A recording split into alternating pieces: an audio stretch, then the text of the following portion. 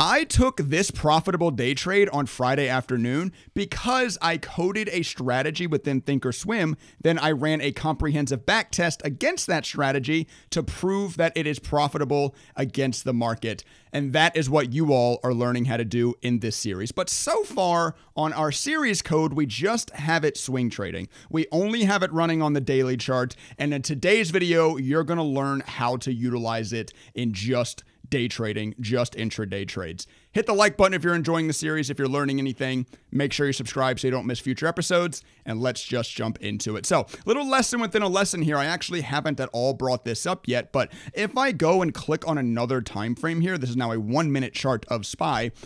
ThinkorSwim automatically runs your strategy code against whichever time frame you're looking at, which is really, really useful. But of course, I'm now looking at a 1-minute chart and it's holding trades overnight. It's entering trades. It entered this trade at 4 in the morning, which of course you most likely don't want to be doing. As a day trader, you most likely don't want to hold your trades overnight. You don't want to be entering in pre-market. Maybe you only want to be trading the first hour of the day. With this code I'm about to give you, you'll be able to block off any certain points of time to test your strategy on as well, because timing is very important with trading as well. So let's go ahead and jump into the code, shall we?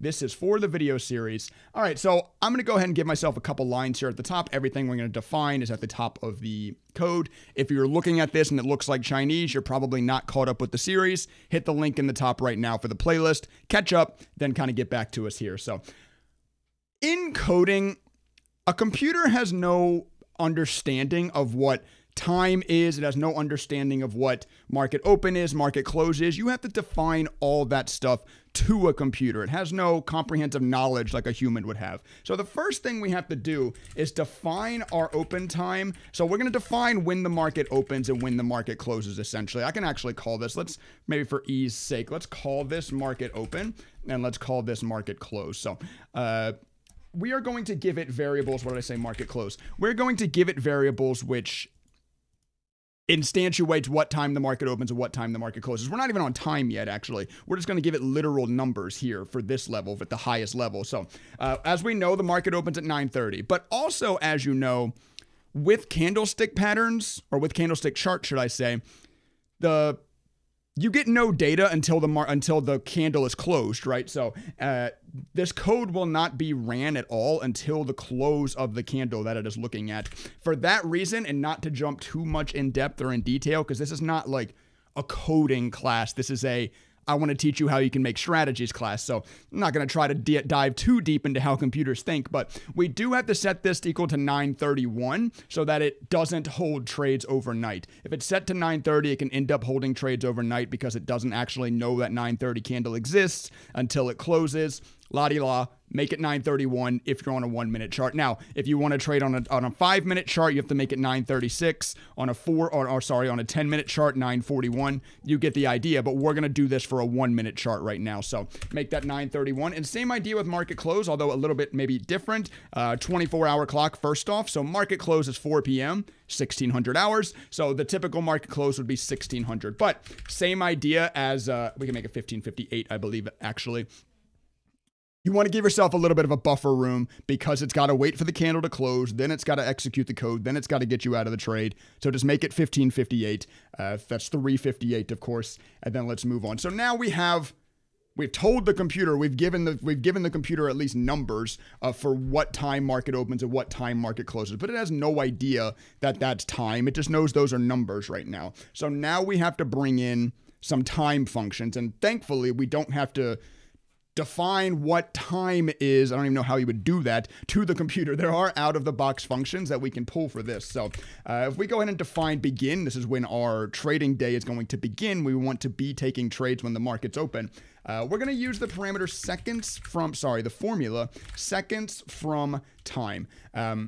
This is just, it's going to be looking how many seconds away from whatever variable you put in here is looking at. And we are, of course, going to put in the variable market open is when we want to begin. And we'll get into defining how many seconds here in a second. Right now, we're literally just, we're taking what the variables that we've told it, turning them into some form of something that we can use as time. Then we go ahead and define an end as well. So this is when we're going to end. This time we're going to use seconds till time, and then we're going to put market close in here. So this is the same idea, seconds from time, seconds from being after 9:31, and then seconds till being before 1558. So let's go ahead and use that then. If we define now our trading day, let's actually put this on a separate line. If we define our trading day, we're going to define this as seconds from time till market opens. So we need to be after 9:31. We need to be a positive amount of seconds after 9:31. So if we set this to begin,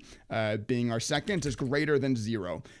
So now it is only this definition is only going to be true, meaning it's only going to fire, it's only going to activate if we are at least 1 second after 9:31. And two conditions have to now be true in order for trading day to be active, since we're using an and statement here. End is greater than 0 as well. So we are also, remember, seconds till time, we are now a positive amount of seconds before 1558. So the market is opening at 9:30, closing at 6 o'clock. Define those variables, instantiated those variables into seconds from and seconds till time functions, and then we brought those functions into a statement that we only trade when the market's open, essentially. That's what we brought in here. Now, this means nothing yet. Okay, great. We've defined our trading day. Remember, you also have to append that onto your buy reasoning. And so once again, and this has to be true, and trading day. If we just type in trading day there, that's what we call the variable up here. So, and it's only going to buy if these two statements are true that we just defined up here. If we go ahead and hit apply, you should see that there are no more trades being entered after hours, represented by the lighter gray boxes here. No trades are now entered after hours. But if we look at this case right here, you will see that it's still holding trades into after hours because we have not defined anything for our sell yet. We only added something to our buy condition. So let's jump back into the code because as a day trader, you probably don't want to be holding trades overnight. Let's jump back into our code. We have to define one more thing. We have to tell the computer what the end of the day is, right? So if we go ahead and define end of day equals end, and then we give this, actually, let's do it down here. It's going to make more sense. Let's get away from those variables. It's kind of an acting. We're going to space them so the acting upon variables are all together. End of day equals end is less than 121.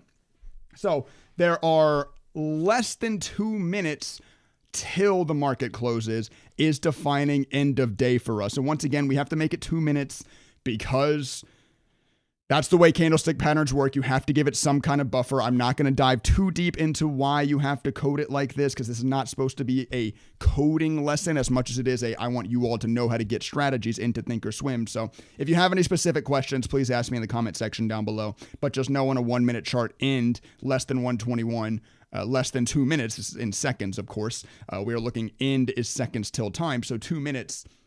That's going to ensure that you don't hold trades overnight on a 1 minute chart. Once again, if you want to use a 5 minute chart, you have to add, you have to make this a different number, a larger number for a larger buffer away because you're looking at 5 minute candlesticks, of course. Now, we need to append this onto our cell. But guess what? If I just do this, so end of day, just like I appended that it only enters trades when the market's open as an and, now everything in buy, the RSI has to be below 40, the close has to be over the 200 MA, and the candle must be above previous candle, and it must be market open time, right?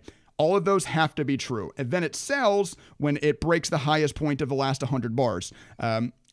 What if I had this as an end of day? It would only sell if the day was over and it was above the sell condition. But we don't want to hold into market close at all. So we're going to use an or conditional formatting statement here. That means if either one of these conditions is true, this parameter is true and will fire vis-a-vis it will sell your shares. So let's go ahead and hit let's go ahead and hit apply now, and you will see that it has exited the trades before market close. And actually tried to enter another one here, but you can see it didn't because they're kind of competing with each other. Is that because I made this 9 or 1558? If I make this 1557, that'll go away. I gave it maybe a little bit too much buffer room. Yeah, because I have to make that 1558. So what it was doing there, the buffer was within 2 minutes, and I'm only calling end of day within anything after 2 minutes, right? Or anything before 2 minutes. So it tried to enter, but whenever you see an entrant and a sell condition together, you'll get a bar like that. But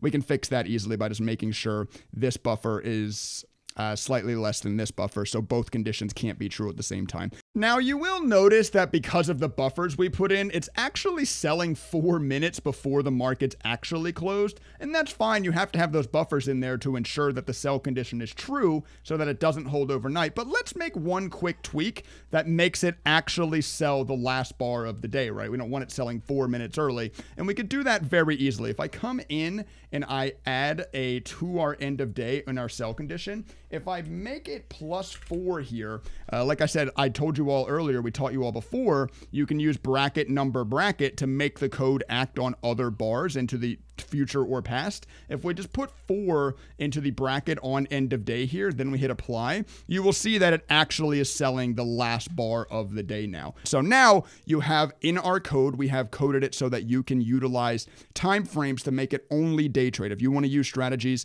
you can only day trade now. And you can even change this. If you want market close, I say I only want to trade the first hour of the day. Well, if I make it 10:30, guess what? Now it's only going to enter trades and it will exit them at 10:30 as well.